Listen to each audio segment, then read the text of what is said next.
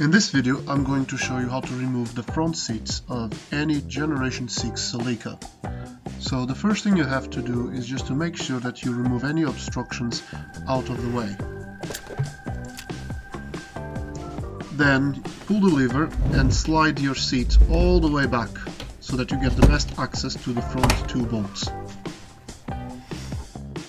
Then you locate the two bolts as you can see highlighted in the video. The next thing to do is to pick up your 13mm socket and remove these two bolts.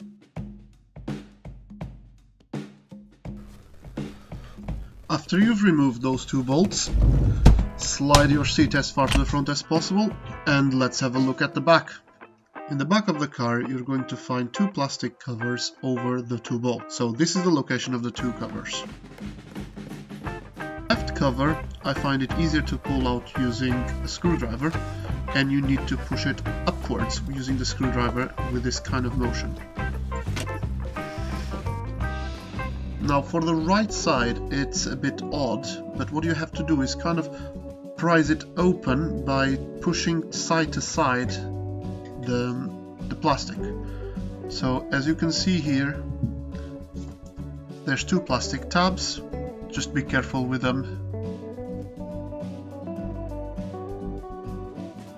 And then it's a 13mm socket again, and I find it easier to install an extension in the socket when you're removing the bolt closer to the door. Now before removing the seat, just remember that the driver's side has a sensor that needs to be unplugged. So just locate the sensor wire and then pull the chair all the way back just to get easier access, and then you need to unplug the sensor. Don't forget to push down the tab and then push it outwards like this. And now you're ready to remove the seat. If you like the content in this video, just give it a like, comment and subscribe, and I'll see you soon. Thanks for watching.